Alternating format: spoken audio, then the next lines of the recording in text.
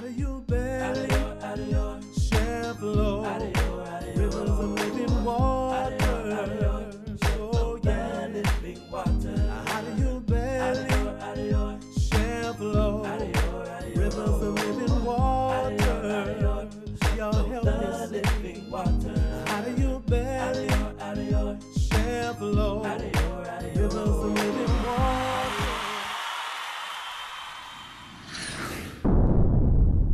Welcome to the Men of Integrity, men that rescue men and women. And we are so delighted that you've joined us again for a journey through the Word of God. It is without question that God has been blessing us, and by your testimonies in the supermarket, we find out that He has been blessing you through this broadcast. I want to speak to you tonight on the behalf of the KPLE television station. And the KPLE television station certainly wants to thank you for your support over the years, as they have stood beside many churches in the spiritual warfare and helping to get the Word of God out to many of those that were less fortunate than you and I, where they're able to get to the sanctuary. But those that have been blessed by being in nursing homes and jail institutions and these type places, KPLE has been getting the Word to them for over 25 years. KPLE is a 501c3 nonprofit organization. And at this particular time, we need you to join forces with the KPLE-TV station. We need you to sow some seeds of faith so that we can continue to do such a great work that is needed in these last and evil days. Donations to this station will help keep Christian television alive and well in Central Texas.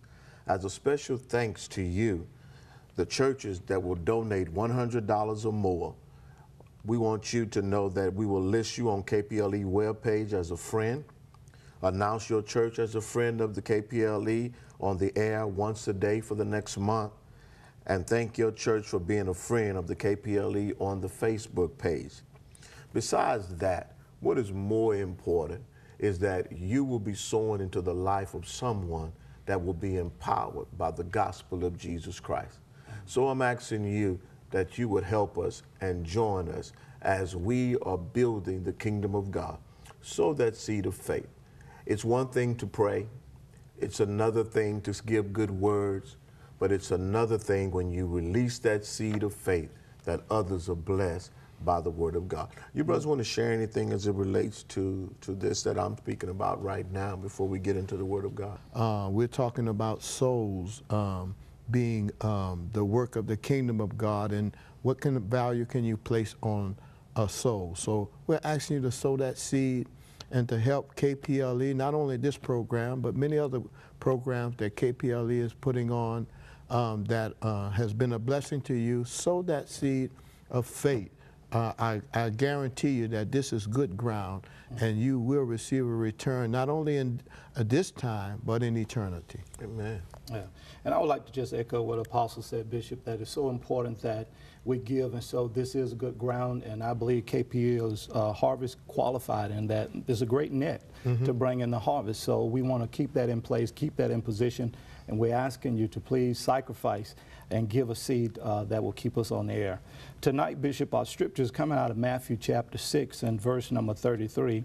And it says, "But seek ye first the kingdom of God and His righteousness, and all these things shall be added unto you."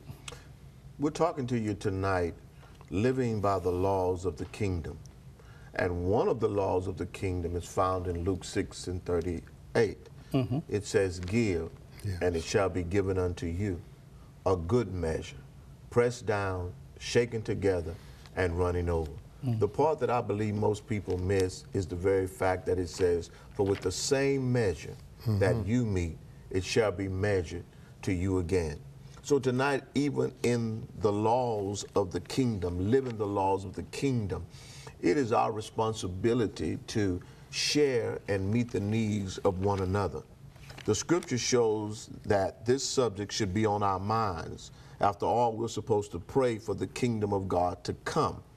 Jesus told us to seek first the kingdom of God and His righteousness.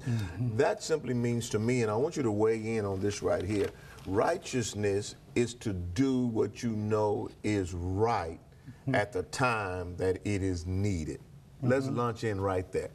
I believe you're right on point, Bishop, and to do exactly what is right. And I think a part of that is discipline, because discipline is enforced obedience. The scripture says, for a man that knoweth to do right and doeth not, to him it's a sin. So again, to know is not necessarily to do, so then it's called enforced obedience. We got to do what is right when it's time to do what is right. Absolutely. Yes. And you know, it says righteousness exalted a nation, but sinners are reproached to any people. And God has come to share with us his righteous standing so that we would walk in them. And of course, in our righteousness, a man that lives right will be blessed in all of his deeds. Yeah. The scripture says that he that knoweth to do good and do it not, to him it is sin. Okay? And so we're looking for God to increase us, to enlarge us, to cause us to have all of the great sufficiencies that comes by his awesome grace. But we cannot be one that collects. Sometimes we have to be the one that distributes. Amen. All right. Okay. Sometimes you got to pray for some people. Sometimes you got to forgive some people. Sometimes you got to love some people. Sometimes you have to give to people, even out of your necessity. When you give, then God allows the kingdom principles and the blessings to come up in your life. Let's weigh in on that. Right. I believe you is so right, Bishop. When I hear the word give, really it defines God. John 3:16 said, for God so loved the world that he gave. And that is really the only way you can define love. It's love is a four-letter word. It takes a four-letter word to define it, and that is give. And again, that is, I think, where we have to enforce again that obedience to be the distributor, like you said, to give, because it's easier for us to receive. But again, to give, to be like God, to sacrifice, and to meet another need. Absolutely. Yeah, and you know, Paul picks up on the revelation that it's more blessed to give than to receive. You know, we all like to receive, but it's more blessed to give. That's the law of the kingdom. That's the principle of the kingdom. So if we want to get into align with the kingdom, we got to become givers, because even our Father so loved the world that he gave. Yeah. Amen. See? When we repent of our sins and are baptized and begin following the lead of the Holy Spirit, we voluntarily place ourselves under the laws and authority of the coming kingdom of God. Describing this process, Paul, who was being held prisoner in Rome at the time, explained, he, God the Father, has delivered us from the power of darkness and conveyed unto us the kingdom of his Son of love, Colossians 1:13. So there, in a sense of being symbolically conveyed, translated in the King James Version, or transferred in the English Standard Version into the kingdom, we commit our lives to God and begin living as he instructs us. Now, what are the instructions as it relates to God when it comes to kingdom laws? Okay, we know we have to live free from sin, but then what else is our duty, okay, as it relates to the laws of the kingdom? Let's weigh in on that. Well, I think the first thing is, one of the greatest laws is obedience, and obedience is what really defines our faith. Obedience really is the evidence of our faith. And also obedience really is the pivoting factor, Bishop, of our discipleship. The only reason we are disciples of Christ is that we've come into a place of obedience, and that is I believe that is the PowerPoint of everything. Alignment, as we talked in the last session, alignment and agreement, coming in obedience, so that we can align, as Apostle said, we can align ourselves with the kingdom of God and walk in the laws and the principles. To me, Bishop, I think that when I hear this, I hear protocol, I hear order. And so the laws of the kingdom sets us in order to operate the way God wants us to operate in the earth realm. But again, it takes a discipline to do that, because this flesh, it ain't going to line up with the spiritual principles. It ain't going to want to line up with the laws. So we got to make do. We got to operate in a discipline to do that. Let me throw this in. He says, our primary allegiance is transferred from all kingdoms of the world to the kingdom of God. So our allegiance must be to whatever is commanded of the kingdom of God. Yeah. You know, 1 John, the 3rd chapter tells us, it said, here's your duty, to believe on the name of Jesus Christ and keep his commandments. Yes. Yeah. The Holy Spirit helps us obey God's laws. The spirit of power and of love and of a sound mind, which is 2 Timothy 1:7, gives us the ability to live by God's laws, even though we are still human with human weaknesses. We got to put a little weight on this. The spirit of power and of love and of a sound mind. Let's deal with that right quick. Well, that's 2 Timothy. You quote 2 Timothy 1:7, the Bishop, where God said, He have not given us the spirit of fear, but of power and of love and of a sound mind. Again, I believe that's the operation of the Holy Spirit, the Holy Ghost operating in our lives, but that requires a submission. Most of the time when you hear the Holy Ghost or the Holy Spirit, most people have ruled him out because they don't know how to come in agreement with him or how to line up with him.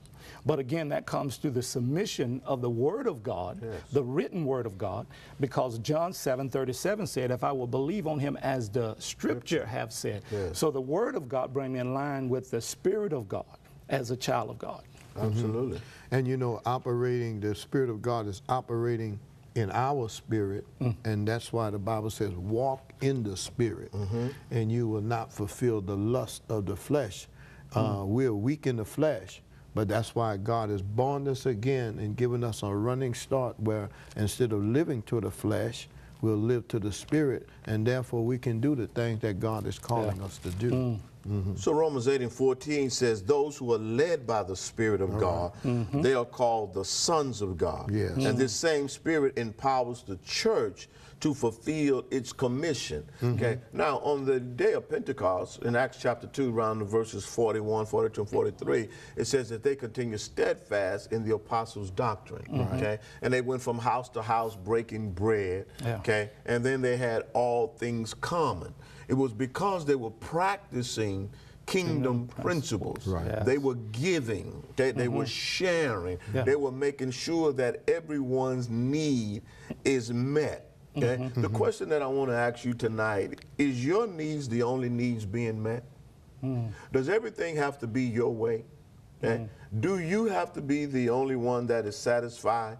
And if you're not satisfied and everything else is in disarray, well, that's not kingdom principles, and neither is that the ways of God. So let's put a little bit more weight on these laws and principles of God.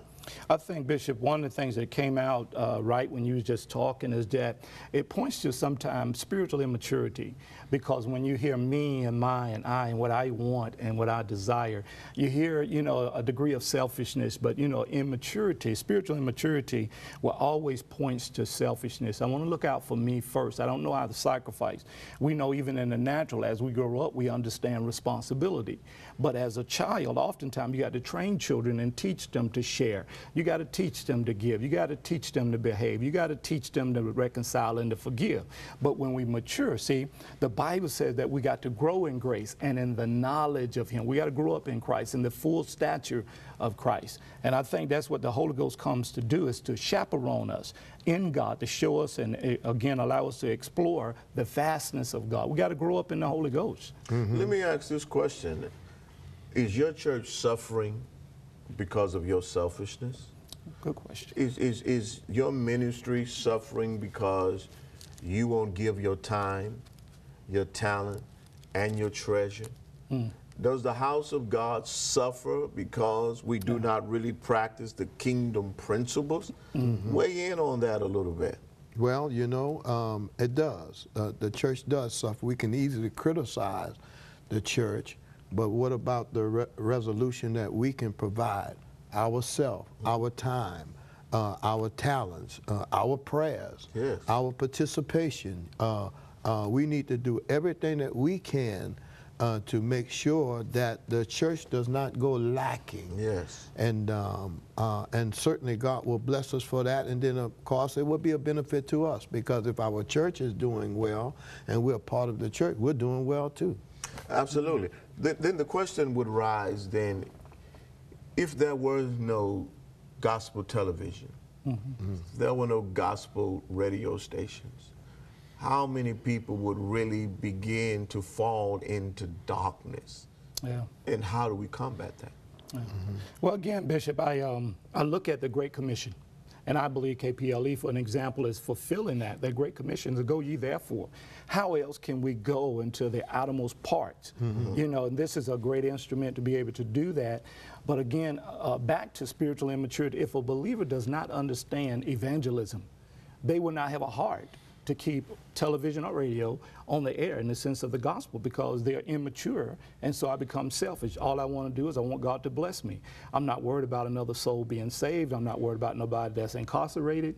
We tend to feel that, okay, if they're incarcerated, that's their fault. But again, Jesus said, listen, when I was in jail, when I was in prison, you didn't even see about me. When I was in the hospital, when I was sick, when I was hungry, when I was naked, you didn't clothe me. So I believe that our responsibility comes back to that place of spiritual maturity, allowing the Holy Ghost to lead us and to chaperone us into the needs of the kingdom. Wow. Well, you know, we may not be able to go in all of those places, but our support and our money can put us into those places, and those people that can go, we can support them, like KPLE.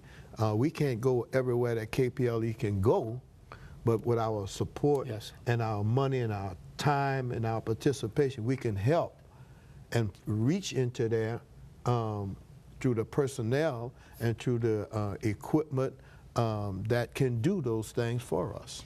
So the same Spirit empowers the church to fulfill its mission. The same Spirit that leads the sons of God. The same Spirit that shouts us and gives us the exuberant praise. It also causes us to fulfill the commission of the church, and that is to get the gospel to every unbeliever. I keep flashing in my mind, what would it be like if churches start closing down because they're not having the sufficiency to keep them going? Where would people go to hear the gospel? I've raised this question a lot in some of my classes that I teach. You can go to college and learn how to be a cook or a mechanic or a welder, doctor, lawyer. But they don't teach you in college the principles of life. There's only one place that you could go to learn how to live, and that's to the house of God. That's right. That's right. That's the only place that empowers you for successful living is the house of God. And if the gospel be hid, Paul says it is hid from who? Those which are lost. Are you receiving the gospel message tonight? Just think tonight that this word that you're hearing is empowering your life. Just think if it were not possible for you to hear that word tonight, then what? Okay? You would probably find resources somewhere else, but you're getting it right now in power. So we need to lock into the kingdom laws and kingdom principles of God. Let me put this on you and let's discuss that. In the sense we have the opportunity to taste or experience the power of the ages to come. Hebrews 6, 4, and 5. Right. What is he talking about when he's talking about tasting the powers of the world to come? Well, I think, you know, as David said, oh, taste and see. And again, that is drawn into, I believe it's a divine invitation from God to experience him and to experience his power. And Bishop, I believe that's what God is actually saying to his people in this hour. And that in this message tonight, I believe is awakening something in people that is viewing right now. That again, the supernatural power of God being awakening in them, that they can do more than they ever imagined. Wow. Let's take a moment and pray that prayer. Father, in Jesus' name, I pray right now, even for every viewer, every home right now, every church, every ministry that's represented, even KPLE. Father, I thank you right now for the explosion power of the Holy Ghost. And Father, that everyone is being awakened right now in their spirit man as they hear the word of God. And God, we give you glory that the impossible now have become possible to us. In Jesus' name, amen. It goes back to the scripture text in Matthew 6 and 33. Seek first the kingdom of God and its righteousness, and then all these other things shall be added unto you. I want to ask you a question tonight. Have you heard from God lately? What has God said for you to do? And whatever God says to do, you're going to find them in the kingdom laws and the kingdom principles of God. Okay? So how does God define the laws of God?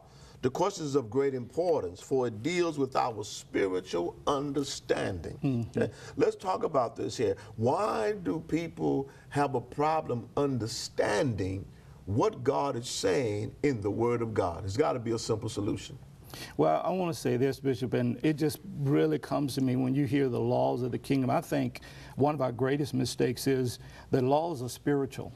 Yes. Just like we have natural laws set up to operate in the earth realm, there are spiritual laws that are set up for us to operate in the spiritual realm. Yes. So we tend to have lived so long in the natural that when we come to the spiritual, we think the same principle apply, and they don't. That's like going from the U.S. to Germany and trying to drive the same. Yes. No, it's a different law because we're in a different kingdom. Yes. And so I believe that that is one of the things we have to learn to do is get back to the place of understanding doctrine, understanding the laws, and to be taught the Word of God. Yeah, and you know, just as our text said, seek ye first the kingdom of God. Well, the Bible tells us in Romans 14 and 17, it says, the kingdom of God is righteousness, peace, and joy in the Holy Ghost. Yes. 1 Corinthians 4 and 20 tells us that the kingdom of God is not in word, but in power. So we must seek, when we're seeking the kingdom of God, we're seeking that power from God. Jesus was emphatically clear about his last message to the disciples, and he said, tarry till you be endued with power from on high, because the works that I want you to do is the same works that I did, and you're only going to be able to do it through the power of the Holy Ghost. You see? Absolutely. It's a spiritual experience. There you go. And you have to ask yourself, am I in position? I made this statement the other night in Bible study. Is it possible that where you are spiritually, there is no money? Oh, yes. Yeah. Your spiritual level of where you are can produce no fruit. Yeah. Okay? Until you move to another dimension, another level in God as it relates to understanding and walking out kingdom principles, then there's nothing here but desolate and powerless, okay, and poverty. But when you move to another place, you move into the place of prosperity, okay? And that's the kingdom principle, okay? I see something jumping off you, Bishop. Let me put this out there. God's laws are the rules of the kingdom of God and his way of life. And they are divine and perfect intent, okay, to give you equality, okay, and administration. Well, Bishop, what really was just coming to me is that, you know, God sets things up, as apostles say, went back to Matthew 6:33, but Joshua said, if I will meditate on this law day and night, and that his word will not depart from my mouth. He tell me the type of success that I will have. You said something that, could we be in a place where possibly that there's a level of poverty there, but it's because of our spiritual condition. Yes. I believe that, Bishop, that the spiritual dictates the natural. I believe that we got to get things in order spiritual in order to change things naturally. Yes, sir. And I believe even when we're born again, that's dealing with the spirit man. And so I believe exactly what you're sharing right now. A person can possibly be in a place, just like Abraham went to a place called Haran. Again, that place in the Hebrew means a parched, dry place. You can't plant nothing there. You know? And so we got to learn how to follow the lead of the Holy Spirit, the Holy Ghost, according to Romans 8:14. And you know, Jesus was talking about the Spirit. He says, now if you're full of light, Good. you understand what I'm saying? Then everything will be full of light in your life. But now if you're full of darkness, and it could be, you know, you have to check yourself, and that's why the Bible says, examine yourself. See if you're in the faith. If we're really in the faith, it'll be just like this Bible says, prosperity and good success. Alignment. But when we're out of the will of God and out of the place of God, we're going to be full of darkness. Jude says, contend for the faith There you go. that was once delivered unto the saints. It's getting into those parameters by which God does what he does. Is it possible that you're frustrated, you're full of anxiety, you're doing all kind of tricks to kind of make ends meet, rather than aligning yourself with the principles of God's kingdom? Maybe it's time to repent again. Yeah. Maybe it's time to ask God to fill you with the Holy Spirit again. Yeah. Maybe it's time to be baptized again so that you can realign yourself with the things of God, because this thing does work. Oh, yes. Oh, yes. It does work. And if it's not working, then the problem is not with God. The problem is with us. Come on now. Yeah. Okay? Come on now. I just want to say that, Bishop, it works. The principles of God work, and especially giving. And I just want to say that to the people tonight, that is a principle that can break the back of poverty off your life and off the generation to come. I'm a living example. I'm a walking testimony what the power of giving can do and change things. Even throughout the scripture, you know, even we see Isaac, he sowed in the time of famine when he didn't have. It didn't make sense. See, because that is a spiritual principle. It don't make sense in the natural to give when you're in need. But see, God, just like the widow woman, just like the meal barrel, he will have you to do, you're about to die, but he said, give your last to the kingdom and you'll eat forever. You'll never live. Yeah. That is so awesome and so powerful, amen, that we can really lunch from that. Giving out of your need. You know, even though you have a need, God says give. And then he says, and it shall be given unto you. You can't do nothing with the crumbs and the pennies that you have anyway. It's not enough to do anything with. So you might as well sow it. That's right. That would be a return on what it is that you want to sow. You want to say something quickly? Let me add to what he said. You know, Jesus one day was watching the treasurer, because he is the treasurer of heaven anyway. And he was sitting there watching people throw in this and throw in that. But when he saw that lady give that pence out of her need, see what I'm saying?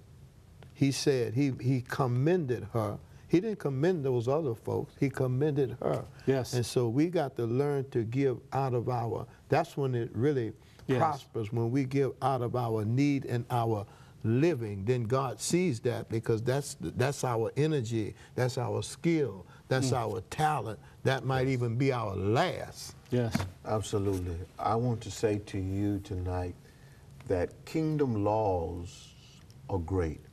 Kingdom principles are necessary. All right. And it is not until we begin to operate within the principles and the kingdom of God do you really see the blessings that is really needed for your life. You need more, and God want to give you more.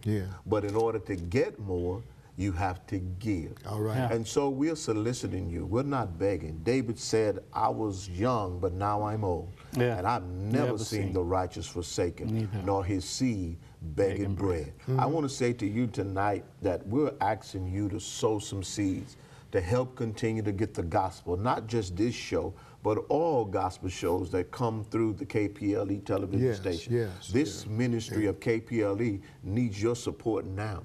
You've been blessed, you've been empowered through this television station. Now tonight, write that check. I don't know what your financial ability is, but you're able to write a check to help meet the need that God has spoken of tonight. This is Bishop Shaw, and I'm praying for your miracle. Out of your belly shall flow